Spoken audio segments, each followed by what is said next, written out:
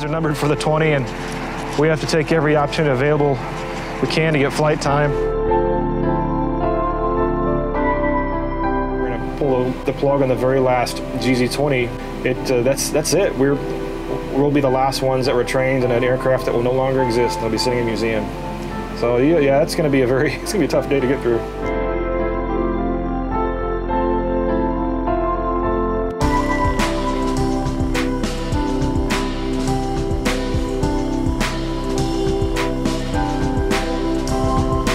I was one of 2 certified female blimp pilots in the United States.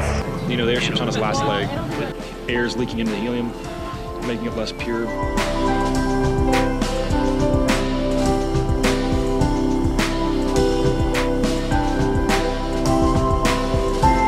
This is what we live for.